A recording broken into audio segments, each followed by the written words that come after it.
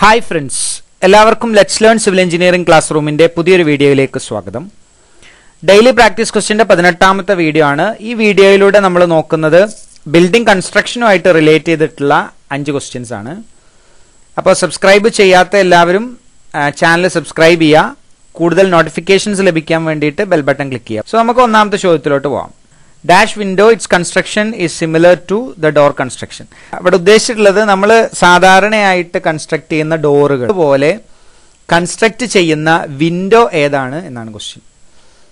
അപ്പോൾ സാധാരണ ഡോറ് എന്ന് പറഞ്ഞു കഴിഞ്ഞാൽ നമുക്കറിയാം, ഡോറിന്റെ വൺ സൈഡ് ഹിഞ്ച് പ്രൊവൈഡ് ചെയ്തിട്ട് പുറത്തോട്ട് തുറക്കാവുന്ന രൂപത്തിൽ ഒരു ഹാങ്ങിങ് രൂപത്തിലാണ് ഡോറുകൾ പ്രൊവൈഡ് ചെയ്യുക അല്ലേ. അപ്പൊ അതുപോലെ കൺസ്ട്രക്ട് ചെയ്യുന്ന വിൻഡോ ഏതാണ് എന്നാണ് ക്വസ്റ്റ്യൻ. അപ്പൊ ഇതിൽ കാണിച്ചിരിക്കുന്ന ആദ്യത്തെ ഫിഗർ ആണ് കേസ്മെന്റ് വിൻഡോ. നമ്മൾ സാധാരണ ഡോറുകൾ പ്രൊവൈഡ് ചെയ്യുന്നത് പോലെ തന്നെ കൊടുക്കുന്ന വിൻഡോ ആണ് കേസ്മെന്റ് വിൻഡോ. ഇനി നമുക്ക് ഇതിന്റെ ബാക്കിയുള്ള ഓപ്ഷൻസ് നോക്കാം. First option dormer window. Dormer window എന്ന് പറഞ്ഞു കഴിഞ്ഞാൽ ഇവിടെ കാണിച്ചിട്ടുള്ള രണ്ടാമത്തെ ഫിഗർ ആണ് ഡോർമർ വിൻഡോ.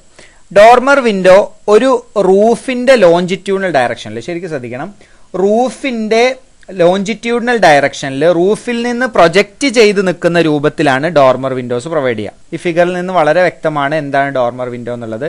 കൂടുതലായിട്ട് ലൈറ്റിംഗ് കിട്ടാൻ വേണ്ടിയിട്ട്, ലൈറ്റിങ്ങിന് വേണ്ടി മാത്രമാണ് എന്ത് ചെയ്യുന്നത്, ഡോർമർ വിൻഡോ നമ്മൾ കൊടുക്കുന്നത്.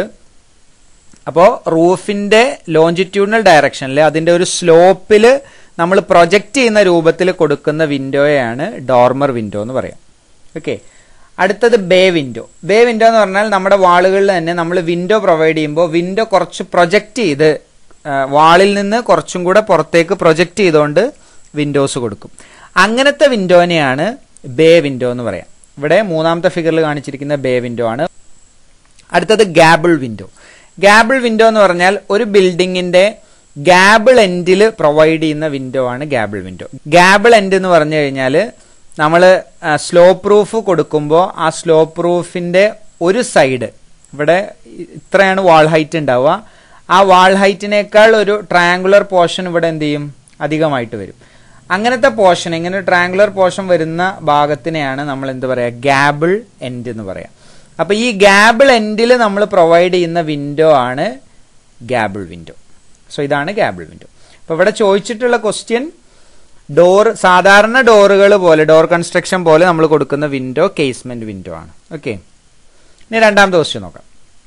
A Florentine arch is A good example for dash centred arch.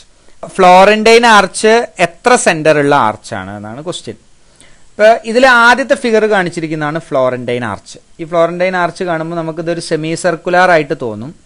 എന്നാൽ ഈ ഫ്ലോറന്റൈൻ ആർച്ചിന്റെ പ്രത്യേകത എന്താന്ന് വെച്ചാൽ, ഇതിന്റെ അകംഭാഗം, അതായത് ഇൻട്രഡോസ് എന്ന് പറഞ്ഞ പോർഷൻ, ആർച്ചിന്റെ ഉള്ളിലുള്ള കർവിനെയാണ് ഇൻട്രഡോസ് എന്ന് പറയാം. അപ്പൊ ആ ഉള്ളിലുള്ള കർവ് ഒരു സെമി സർക്കുലാർ ആയിരിക്കും. ഫ്ലോറന്റൈൻ ആർച്ചിന്റെ ഇന്നർ കർവ് ഒരു സെമി സർക്കുലാർ ആയിരിക്കും. എന്നാൽ അതിന്റെ എക്സ്റ്റീരിയർ കർവ്, പുറത്തുള്ള കർവ് എന്ന് പറഞ്ഞാൽ എക്സ്ട്രഡോസ് പോയിന്റഡ് ആയിരിക്കും. എക്സ്ട്രഡോസ് പോയിന്റഡും ഇൻട്രഡോസ് സെമി സർക്കുലാറും വരുന്നതിനെയാണ് നമ്മൾ ഫ്ലോറന്റൈൻ ആർച്ച് എന്ന് പറയാം. ഫ്ലോറന്റൈൻ ആർച്ചിന്റെ പ്രത്യേകത, ഫ്ലോറന്റൈൻ ആർച്ച് 3 സെന്റേർഡ് ആർച്ചാണ്. ഓക്കെ, അപ്പൊ ഫ്ലോറന്റൈൻ ആർച്ച് 3 സെന്റേർഡ് ആർച്ചാണ്. ഇൻസൈഡിൽ സെമി സർക്കുലാറും പുറത്ത് പോയിന്റഡും വരുന്നതാണ് എന്ത്, ഫ്ലോറന്റൈൻ ആർച്ച്. അപ്പൊ നമുക്കറിയാം അവിടെ 3 കർവുകൾ വന്നു അല്ലെ. ഇൻസൈഡ് ഒരു സെമി സർക്കുലാർ, പുറത്ത് പോയിന്റഡ് വരുമ്പോൾ ഇവിടെ ഒരു കർവ് വരും, ഇപ്പുറത്തൊരു കർവ് വരും. അപ്പൊ ഓരോ കർവിനും ഓരോ സെന്റർ ഉണ്ടാവും. സോ അതുകൊണ്ട് തന്നെ ഫ്ലോറന്റൈൻ ആർച്ച് 3 സെന്റേർഡ് ആർച്ചാണ്. അതുകൊണ്ട് തന്നെ ഇവിടെ 3 കർവുകൾ ഉണ്ട്, അതുകൊണ്ട് 3 സെന്റർ ഉള്ള ആർച്ചായി. ഇനി 2 സെന്റേർഡ് ആർച്ച്, നമ്മൾ 2 സെന്റേർഡ് ആർച്ചിന്റെ ഒരു എക്സാമ്പിൾ ആണ് ഇവിടെ കാണിച്ചിട്ടുള്ളത്, പോയിന്റഡ് ആർച്ച്. ഇവിടെ പോയിന്റഡ് ആർച്ച് ഇതൊരു കർവ്, ഇതൊരു കർവ്. ഓക്കെ, അപ്പൊ ആ 2 കർവിന്റെ സെന്റർ 2 സെന്ററുകൾ ഉണ്ടാവും. So pointed arch is A good example of 2 centred arch. ഇനി 1 സെന്റേർഡ് ആർച്ചിന്റെ എക്സാമ്പിൾ ആണ് സെമി സർക്കുലർ ആർച്ച്. നമ്മൾ സാധാരണയായിട്ട് കോമൺ ആയിട്ട് കാണുന്ന ആർച്ചാണ് semi circular arch. Semi circular ആർച്ചും ഉണ്ട്, സർക്കുലർ ആർച്ചും ഉണ്ട്. ഇപ്പൊ മാൻഹോൾ ഒക്കെ കൊടുക്കാൻ വേണ്ടി ചിലപ്പോൾ സർക്കുലർ ആർച്ചുകൾ പ്രൊവൈഡ് ചെയ്യാറുണ്ട്. ഈ സർക്കുലർ ആർച്ച് 1 സെന്റേർഡ് ആർച്ചാണ്. അത് ഒരു സർക്കിൾ അല്ലെങ്കിൽ ഒരു സെമി സർക്കിളിനൊക്കെ ഒറ്റ സെന്ററേ ഉണ്ടാവുള്ളൂ. അതുകൊണ്ട് അതിനെ 1 സെന്റേർഡ് ആർച്ച് എന്ന് പറയും.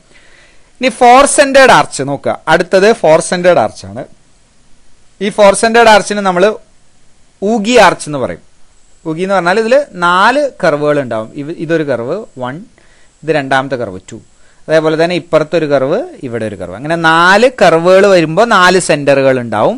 അപ്പൊ 4 സെന്ററുകളുള്ള ആർച്ച് ഊഗി ആർച്ചാണ്. ഇനി മൂന്നാമത്തെ ക്വസ്റ്റ്യൻ നോക്കാം.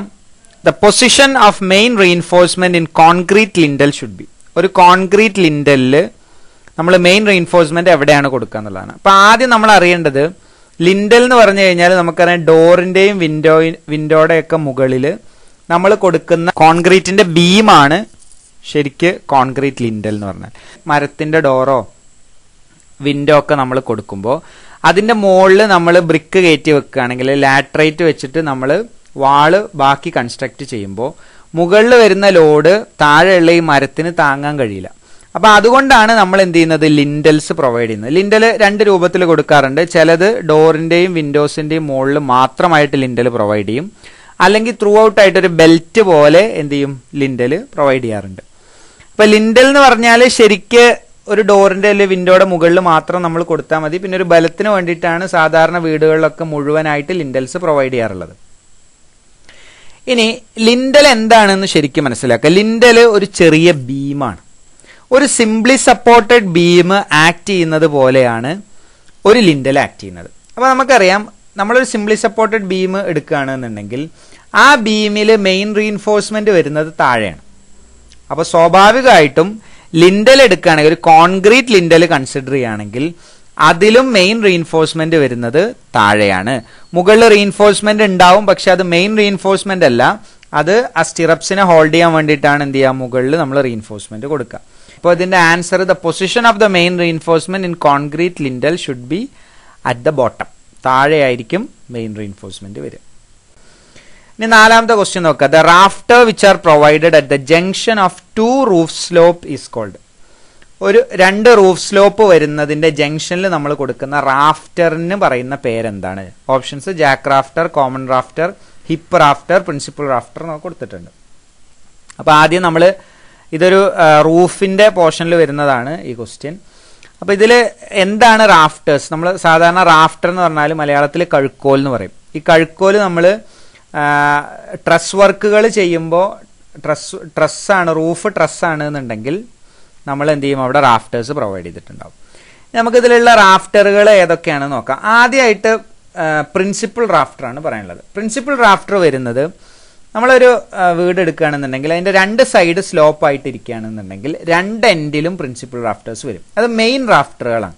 ഇപ്പൊ 2 സൈഡിലോട്ടാണ് റൂഫ് സ്ലോപ്പ് ആയിട്ടുള്ളത്. ഒന്ന് ഈ സൈഡിലോട്ടും ഒന്ന് ഇപ്പുറത്തെ സൈഡിലോട്ടും മാത്രമാണ് റൂഫ് സ്ലോപ്പ് ചെയ്തിട്ടുള്ളതെന്നുണ്ടെങ്കിൽ അതിന്റെ ഈ എൻഡിൽ 2 എൻഡുകളിൽ ഇവിടെ വരുന്ന റാഫ്റ്ററിനെ നമ്മൾ പ്രിൻസിപ്പൽ റാഫ്റ്റർ എന്നാണ് പറയാം. അതിന്റെ മെയിൻ റാഫ്റ്റേഴ്സ് ആയിരിക്കും. അതിലാണ് എന്ത് ചെയ്യുക, ബാക്കി ആ ട്രസ് മുഴുവൻ സപ്പോർട്ട് ചെയ്ത് നിൽക്കുന്നുണ്ടാവുക. അടുത്ത ഒരു ടൈപ്പ് റാഫ്റ്റർ ആണ് കോമൺ റാഫ്റ്റർ. കോമൺ റാഫ്റ്റർ എന്ന് പറഞ്ഞു കഴിഞ്ഞാൽ 2 പ്രിൻസിപ്പൽ റാഫ്റ്റേഴ്സ് 2 എൻഡിൽ പ്രൊവൈഡ് ചെയ്ത് കഴിഞ്ഞാൽ ബാക്കി നമ്മൾ കൊടുക്കുന്ന റാഫ്റ്ററുകളെല്ലാം എന്താണ്, കോമൺ റാഫ്റ്ററുകളാണ്.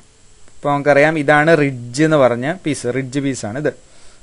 ഈ റിഡ്ജ് ലൈനിൽ നിന്ന് നമ്മൾ വാളിലോട്ട് കൊടുക്കുന്ന കഴുക്കോലിനെ ഒക്കെ നമ്മൾ കോമൺ റാഫ്റ്റർ എന്ന് പറയാം. അതായത് പ്രിൻസിപ്പൽ റാഫ്റ്റേഴ്സ് അല്ലാത്ത എല്ലാ റാഫ്റ്ററുകളും, പ്രിൻസിപ്പൽ റാഫ്റ്ററിന്റെ അതേ നീളമുള്ള എല്ലാ റാഫ്റ്ററുകളെയും നമ്മൾ കോമൺ റാഫ്റ്റർ എന്നാണ് പറയുക. അപ്പൊ ഇവിടെ ഈ ഫിഗറിൽ ക്ലിയർ ആണ്. ഇതൊരു ഹിപ്പ് റൂഫാണ്. ഹിപ്പ് റൂഫ് എന്ന് പറഞ്ഞാൽ 4 ഭാഗത്തേക്ക് സ്ലോപ്പ് ചെയ്യും. സാധാരണ സ്ലോപ്പ് റൂഫുകൾ 2 ഭാഗത്തേക്ക് സ്ലോപ്പ് ചെയ്യുള്ളൂ. 2 ഭാഗത്തോട്ട് സ്ലോപ്പ് ചെയ്യുമ്പോൾ ഇവിടെ എന്ത് ചെയ്യും, ഒരു ഗാബിളന്റ് ഫോം ചെയ്യും. അപ്പൊ ഇത് 4 ഭാഗത്തേക്ക് എന്ത് ചെയ്യുന്നുണ്ട്, സ്ലോപ്പ് ചെയ്യുന്നുണ്ട്. ഇങ്ങോട്ട് സ്ലോപ്പ് ചെയ്യുന്നുണ്ട്, ഇങ്ങോട്ട് സ്ലോപ്പ് ചെയ്യുന്നുണ്ട്, ഇങ്ങോട്ട് സ്ലോപ്പ് ചെയ്യുന്നുണ്ട്, അതേപോലെ തന്നെ അപ്പുറത്തെ സൈഡിൽ അങ്ങോട്ട് സ്ലോപ്പ് ചെയ്യുന്നുണ്ടാവും. അപ്പൊ 4 ഭാഗത്തോട്ട് എന്ത് ചെയ്യുന്നുണ്ട്, സ്ലോപ്പ് ചെയ്യുന്നുണ്ട്. അപ്പൊ ഇങ്ങനത്തെ കേസുകളിൽ കോമൺ റാഫ്റ്റേഴ്സ് ഉണ്ടാവുള്ളൂ. ഈ റാഫ്റ്ററുകളെയാണ് എന്ത് പറയാ, കോമൺ റാഫ്റ്റർ എന്ന് പറയാ. പ്രിൻസിപ്പൽ റാഫ്റ്ററിന്റെ അതേ നീളമായിരിക്കും ഉണ്ടാവുക. അത് ത്രൂ ഔട്ട് ആയിട്ട് എത്രയാണോ റൂഫിന് നീളമുള്ള അത്രയും എന്തുണ്ടാവും, കോമൺ റാഫ്റ്റേഴ്സ് ഉണ്ടാവും. ഇനി അടുത്തത് ഹിപ്പ് റാഫ്റ്റർ. ഹിപ്പ് റാഫ്റ്റർ എന്ന് പറഞ്ഞാൽ ഇവിടെ ഒരു സ്ലോപ്പ്, ഇവിടെ റൂഫ് ഉണ്ട്, ഇതിനൊരു സ്ലോപ്പ്, ഇവിടെ റൂഫിന് ഇങ്ങോട്ടാണ് സ്ലോപ്പ് ഉള്ളത്. അപ്പൊ ഈ 2 സ്ലോപ്പുകളുടെയും ഇടയ്ക്ക് നമ്മൾ പ്രൊവൈഡ് ചെയ്യുന്ന റാഫ്റ്ററിനെയാണ് ഹിപ്പ് റാഫ്റ്റർ എന്ന് പറയാം. ഓക്കെ, ഈ കോർണറിൽ കൊടുക്കുന്ന റാഫ്റ്റർ ആണ് എന്ത്, ഹിപ്പ് റാഫ്റ്റർ. 2 സ്ലോപ്പ് വരുമ്പോൾ 2 സ്ലോപ്പിന്റെയും ജംഗ്ഷനിൽ നമ്മൾ പ്രൊവൈഡ് ചെയ്യുന്ന റാഫ്റ്റർ ആണ് ഹിപ്പ് റാഫ്റ്റർ. ഇനി അടുത്തത് 4ാമത്തെ റാഫ്റ്റർ ആണ് ജാക്ക് റാഫ്റ്റർ. ജാക്ക് റാഫ്റ്റർ എന്ന് പറഞ്ഞാൽ any rafter less than common rafter is called as A Jack rafter. അപ്പൊ ഇവിടെ നിങ്ങൾക്ക് കാണാം ഈ ഹിപ്പ് എൻഡില് ഇതിനെയാണ് ഹിപ്പ് സൈഡ് എന്ന് പറയാം. അപ്പൊ ഈ ഹിപ്പിന്റെ ജംഗ്ഷനിലോട്ട് നമ്മൾ പ്രൊവൈഡ് ചെയ്തിട്ടുള്ള റാഫ്റ്ററുകൾ, ചെറിയ റാഫ്റ്ററുകൾ, ഇതൊക്കെ ചെറിയ റാഫ്റ്ററുകളാണ്. ഈ റാഫ്റ്ററിനെയാണ് എന്ത് പറയാ, ജാക്ക് റാഫ്റ്റേഴ്സ് എന്ന് പറയാം. ചെറിയ റാഫ്റ്ററുകളായിരിക്കും. അത് കോമൺ റാഫ്റ്ററിന്റെ അത്രയും എന്തുണ്ടാവില്ല, വലിപ്പം ഉണ്ടാവില്ല. അതിനേക്കാൾ നീളം കുറഞ്ഞ റാഫ്റ്ററുകളാണ് ജാക്ക് റാഫ്റ്റർ എന്ന് പറയാം. അപ്പൊ ഇവിടെ ചോദിച്ച ചോദ്യം the rafters which are provided at the junction of two roof slope. രണ്ട് റൂഫ് സ്ലോപ്പ് വരുന്നതിന്റെ ജംഗ്ഷനിൽ നമ്മൾ കൊടുക്കുന്ന റാഫ്റ്റർ ഏതാണെന്നാണ് ക്വസ്റ്റ്യൻ. നമുക്കറിയാം അത് ഹിപ്പ് റാഫ്റ്റർ ആണ്. ഇനി അഞ്ചാമത്തെ ക്വസ്റ്റ്യൻ നോക്കാം. The triangular upper part of A wall formed at the end of A pitched roof. ഒരു പിച്ച്ഡ് റൂഫിന്റെ, പിച്ച് റൂഫ് എന്ന് പറഞ്ഞാൽ സ്ലോപ്പ് റൂഫാണ്. ഒരു സ്ലോപ്പ് റൂഫിന്റെ എൻഡില് ഫോം ചെയ്യുന്ന അപ്പർ ട്രയാങ്കുലർ പോർഷനെ എന്താണ് പറയാം? ഇപ്പോൾ ഈ ഫിഗറിൽ നിങ്ങൾക്ക് കാണാം ഇത് ഒരു ഗാബിൾ എൻഡ് ആണ് അല്ലേ. ഗാബിൾ എൻഡ് എന്ന് പറഞ്ഞാൽ രണ്ട് ഭാഗത്തേക്ക് സ്ലോപ്പ് ഉണ്ടെങ്കിൽ അതിന്റെ ഈ എൻഡിന് നമ്മൾ പറയുന്ന പേര് ഗാബിൾ എൻഡ് എന്നാണ്. അപ്പൊ ഇതില് ഈ അപ്പർ ട്രയാങ്കുലർ പോർഷൻ, അതായത് ഇവിടെ ഒരു ട്രയാങ്കിൾ പോലെ ഫോം ചെയ്യുന്നുണ്ട് അല്ലേ, ഈ പോർഷൻ ഒരു ട്രയാങ്കിൾ പോലെ ഫോം ചെയ്യുന്നുണ്ട്. ഈ ട്രയാങ്കുലർ പോർഷൻ നമ്മൾ പറയുന്ന പേര് ഗാബിൾ എന്നാണ്. ഓക്കെ, അപ്പൊ upper triangular portion of A wall formed the end of A pitched roof. സാധാരണ പിച്ച് റൂഫുകളാണ് ഉദ്ദേശിക്കുന്നത്. സാധാരണ സ്ലോപ്പ് റൂഫുകളിൽ രണ്ട് ഭാഗത്തോട്ട് മാത്രം സ്ലോപ്പ് ആവുന്ന റൂഫുകളിൽ അതിന്റെ എൻഡിൽ ഉണ്ടാവുന്ന അപ്പർ ട്രയാങ്കുലർ പോർഷൻ നമ്മൾ പറയുന്ന പേര് ഗാബിൾ എന്നാണ്, അല്ലെങ്കിൽ ഗാബിൾ എൻഡ് എന്നാണ് ഇതിനെ വിളിക്കുന്നത്. ഓക്കെ, അപ്പൊ ഇവിടെ ഈ ഫിഗറിൽ നിങ്ങൾക്ക് കാണാം ഈ പോർഷനിൽ രണ്ട് ഭാഗത്തോട്ടെ സ്ലോപ്പ് ചെയ്തിട്ടുള്ളൂ. ഇവിടെ ആണെങ്കിലോ മൂന്ന് ഭാഗത്തോട്ട് സ്ലോപ്പ് ചെയ്തിട്ടുണ്ട്. ഒന്ന് ഇങ്ങോട്ട് സ്ലോപ്പ് ചെയ്തിട്ടുണ്ട്, ഇവിടെ സ്ലോപ്പ് ചെയ്തിട്ടുണ്ട്, ഇവിടെ സ്ലോപ്പ് ചെയ്തിട്ടുണ്ട്. ഈ പോർഷനെ ഹിപ്പ് റൂഫ് എന്ന് പറയാം. ഇങ്ങനത്തെ പോർഷനാണ് ഹിപ്പ് റൂഫുകൾ. ഓക്കെ, ഇനി ഇതിലുള്ള ബാക്കിയുള്ള ഓപ്ഷൻ നോക്കാം. ഒന്ന് വാലി. വാലി എന്ന് പറഞ്ഞു കഴിഞ്ഞാൽ രണ്ട് റൂഫുകൾ ജോയിൻ ചെയ്യുമ്പോൾ, ഇപ്പൊ ഇവിടെ നോക്കുക, ഈ റൂഫിന്റെ ഈ സ്ലോപ്പും ഈ റൂഫിന്റെ ഈ സ്ലോപ്പും ജോയിൻ ചെയ്യുമ്പോൾ ഇവിടെ എന്ത് ചെയ്യും, ഒരു പോർഷൻ ഉണ്ടായി. ഈ പോർഷന് പറയുന്ന പേരാണ് വാലി എന്ന് പറയും. വെള്ളം പെട്ടെന്ന് ഒഴുകി പോകാൻ വേണ്ടിയിട്ടാണ് എന്ത് ചെയ്യണത്, രണ്ട് റൂഫുകളുടെ ജോയിന്റ് വരുമ്പോൾ നമ്മൾ ഉള്ളിലോട്ട് കുഴിഞ്ഞിട്ടായിരിക്കുന്നുണ്ടാവും. അപ്പം ആ ഭാഗത്തിന് നമ്മൾ എന്ത് പറയും, വാലി എന്ന് പറയും. ഓക്കെ, ഇനി അടുത്തത് ഹിപ്പ്. ഹിപ്പ് എന്താണെന്ന് നമ്മൾ നേരത്തെ പറഞ്ഞു. ഹിപ്പ് റൂഫ് എന്ന് പറഞ്ഞാൽ ഈ പോർഷൻ ആണ് ഹിപ്പ്. ഇങ്ങോട്ടും കൂടെ ചെരിഞ്ഞു കഴിഞ്ഞാൽ രണ്ട് സ്ലോപ്പിന് പകരം അത് ഒരു എൻഡിൽ മൂന്ന് സ്ലോപ്പുകൾ വരുമ്പോൾ ഉണ്ടാവുന്നതിനെയാണ് എന്ത് പറയാ, ഹിപ്പ് എന്ന് പറയാം, അല്ലെങ്കിൽ ഹിപ്പ് റൂഫ് എന്ന് പറയാം. അടുത്തത് ഈവ്സ്. ഈവ്സ് എന്ന് പറഞ്ഞാൽ വാളിൽ നിന്ന് റൂഫ് കുറച്ചും കൂടെ പുറത്തോട്ട് പ്രൊജക്ട് ചെയ്ത് വെക്കും. സാധാരണ ഒരു 60 സെന്റിമീറ്റർ പ്രൊജക്ഷൻ ഒക്കെയാണ് സാധാരണ കൊടുക്കുക അല്ലേ. എവിടെയാണോ വാള് വരുന്നത് ആ വാളിനേക്കാൾ കുറച്ചും കൂടെ പ്രൊജക്ട് ചെയ്തിട്ടാണ് എന്ത് ചെയ്യുക, റൂഫ് നിൽക്കുന്നുണ്ടാവുക. അപ്പൊ ആ എക്സ്ട്രാ പ്രൊജക്ഷന് നമ്മൾ പറയുന്ന പേരാണ്, ഇപ്പൊ ഇവിടെ പ്രൊജക്ട് ചെയ്ത് നിൽക്കുന്നുണ്ട് എല്ലാ ഭാഗത്തും ത്രൂ ഔട്ട് ആയിട്ട് എന്ത് ചെയ്തിട്ടുണ്ടാവും, ഒരു 60 സെന്റിമീറ്റർ പ്രൊജക്ട് ചെയ്ത് നിൽക്കുന്നുണ്ടാവും. ഇവിടെ നോക്കിയാൽ തന്നെ നിങ്ങൾക്ക് കാണാം റൂഫ് കുറച്ച് പുറത്തോട്ട്, വാളിനേക്കാൾ കുറച്ചുകൂടെ പുറത്തോട്ട് പ്രൊജക്ട് ചെയ്തിട്ടാണ് നിൽക്കണേ. ആ പ്രൊജക്ഷന് നമ്മൾ പറയുന്ന പേരാണ് ഈവ്. ഈവ് എന്ന് പറയാം. പ്രൊജക്ഷൻ പറയുന്ന പേര് ഈവ് എന്നാണ്.